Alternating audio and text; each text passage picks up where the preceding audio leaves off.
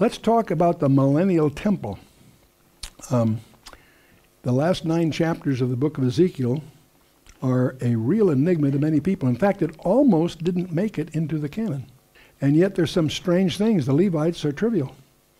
The sons of Zadok are bigger. And there's also this mysterious guy, the prince. Who is he? He has genealogy and he has offspring. Who is that? And there's a lot of questions that it still raises, nevertheless. So we're going to look at the description of the Millennial Temple. I'm going to suggest that it's highly detailed, so it's not simply symbolic, okay? The topography of the region is totally altered from what it is today. And so we're going to find a lot of interesting... All nations will worship there. That makes sense.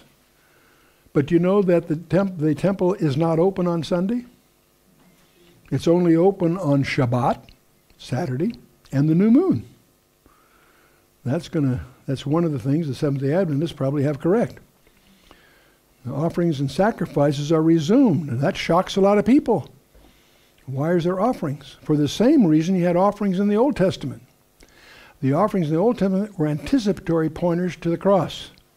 These are memorial of what the cross... The whole universe is judged by that cross that was erected in Judea some 2,000 years ago. And of course it's only open on Sabbath day and new moons, as I've mentioned. So let's take a look at the tabernacle to get a perspective here. I'm putting west at the top and east on the bottom. It's a conventional way of representing this.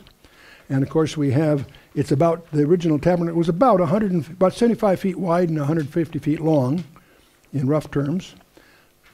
And as my British friends remind me, if God wanted us on the metric system, he would have had 10 disciples. So I'm going to use the English system here, all right. But if you take the perimeter of that, it happens to be the length of Noah's Ark, and I don't know what you do with that information, but we'll move on. As you enter the one door, outside you just see righteousness white, but if you enter, you come to the altar of sacrifice. A little further you have the laver to wash. This was the original tabernacle. And then we have the temple proper, if you will, the building, a portable building designed for mobility, inside of which there was the menorah to the left and the table of showbread to the right, and ahead of you was the golden altar, the altar of incense. Through a veil you entered the Holy of Holies, which had the Ark of the Covenant, and on top of it a separate item called the mercy seat. It's always mentioned separately. If we zero in on that for its architecture, it's pretty straightforward. We have the holy place being the main space, and then the Holy of Holies, the inside space. And we have the menorah to the left, and we have this table of showbread to the right, and we have the golden altar, and then ahead of the veil. And then inside the Holy of Holies, we have the Ark of the Covenant, and a separate entity on top of it called the mercy seat. And boy, we could spend the whole weekend on the topics of just these items, but I'll spare you that because you can dig that out on your own. But Jesus made a claim to be each one of these. He says, I am the door. Anybody that enters by me is a thief and a robber. He says, I am the light of the world. I am the bread of life. He makes intercession for us. He's our sin bearer, and he's also the propitiation for our sins. So he's connected to every detail.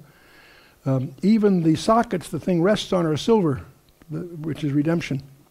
The silver of redemption and so forth. Every piece of material, every color points to Jesus Christ. It's one of the richest studies you can undertake to really get into behind that. But of course that tabernacle gets replaced by a permanent structure by Solomon called the Solomon's Temple, and it gets destroyed by the Babylonians, and it is later rebuilt under Zerubbabel, which is what people call the Second Temple. But it's a pretty meager representation of the previous one, so Herod, in a way to try to raise his ratings, he remodels the whole thing. We still call it the Second Temple. You and I would tend to call it the third, but the academic nomenclature is just an expansion and modernization of the Zerubbabel Temple. That's Herod's temple. The Ark of the Covenant was not in there, by the way. That's another whole thing to get into. But again, we have the same kind of architecture as the tabernacle all the way through this. And we have the holy place, except we have more of them in Solomon's Temple. We have an inner court, we have the Holocaust altar, we have the molten sea, and for washing, the lavers of bronze, and then an outer court. So it has similar but expanded representations of what was the original tabernacle. But we have some other things going on in here. We have a thing called the porch, which has been added. And that has all kinds of spiritual significance. And if you really want to get into this, you want to see my wife's book, The Way of Agape and Be Ye Transformed, because she really develops the spiritual application of all of these things. And you have the wooden storerooms around that where the priests hid their own private things. And that's where they hid their idols and so forth. And we have these two pillars that don't hold up anything. They're symbolically Jachin and Boaz in his counsel and his strength and so forth. Personal storage for the priest. These all have implications in our own architecture. And my wife has developed that in phenomenal ways, so I encourage you to take a look at that.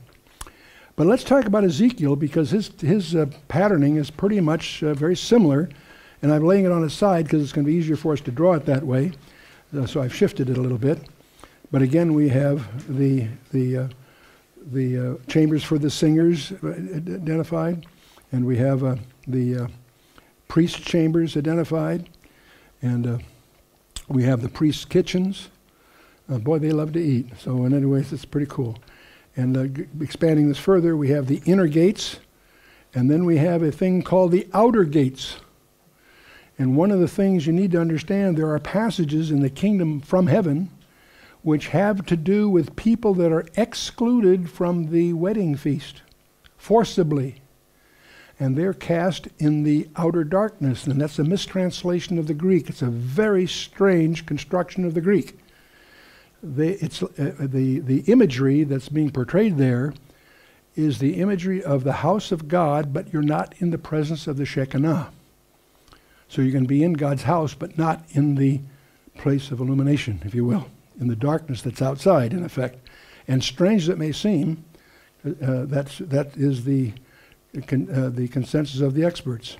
We have chambers of the outer court, and we have people's kitchens in the corners, and we have the outer gates, and we have the darkness that's outside. That's not Hades, as we often jump to that conclusion. It's a very strange Greek translation for the darkness that's outside. That's 23 times in the Septuagint translation, and it's a very controversial rendering here. The Greek term skotos is literally the shadow or darkness. It's a relative term. It's the outside place. It's a comparative adjective, which means exo, outside. More accurately rendered, it's the darkness further away, implying a place that entails lesser illumination than places closer in. That's the flavor of the Greek. It's a very strange construction. Septuagint employs this over 20 times in the final chapters of Ezekiel, which particularly deals with the Millennial Temple. And so the darkness further away is the way the International Standard Version Bible has it. Not just any darkness, but darkness that is outside some specific region of light is the concept from G.H. Lang. In that place there will be weeping and gnashing of teeth. Don't confuse that with hell. That's a classic Hebrew expression of extreme disappointment. Weeping and gnashing of teeth is not necessarily soteriological. It's just extreme disappointment. And there are apparently going to be some people that are not going to be able to be participants at the wedding supper that are really upset about it. And so this is denial of privileged access, so it's frustration, disappointment, yet no mention of torment or anything like that. There's an inability to cope with this. The situation is not necessarily permanent, by the way. So this is a very controversial point of view. Darkness outside is not hell. Thayer, which is one of the experts in the Greek-English lexicon, agrees with this. Kenneth Wuest, in his expanded translation of Greek New Testament, a major, pivotal authority, agrees with what I was telling you. Spyros, his complete word study of the New Testament, agrees with this. The International Standard Version Bible leans on this pretty strongly. That's where I got most of my counsel here. Warren Wiersbe, his expositional commentary, Charles Stanley, Edwin Lutzer, the head of Moody, also agrees. And there are other experts too. Joseph Dillo is one of the first to highlight this in his Reign of the Servant Kings. G.H. Lang and Edwin Wilson are the authorities here. So this is not a fringe point of view. In fact, it's the most enlightened of the bona fide experts here. I say that because I'm on the review committee for the ISV, and that's where I really got into all of this.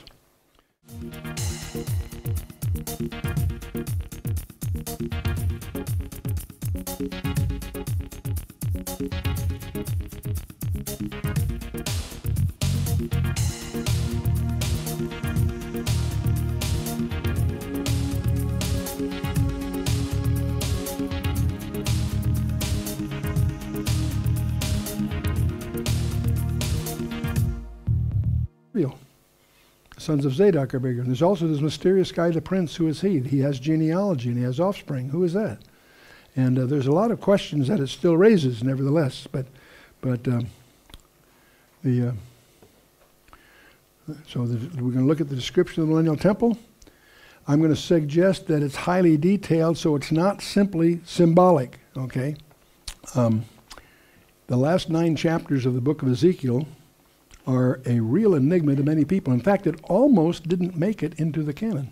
And yet there's some strange things. The Levites are trivial.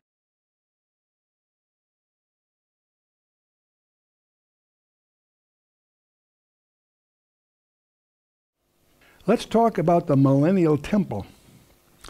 The topography of the region is totally altered from what it is today.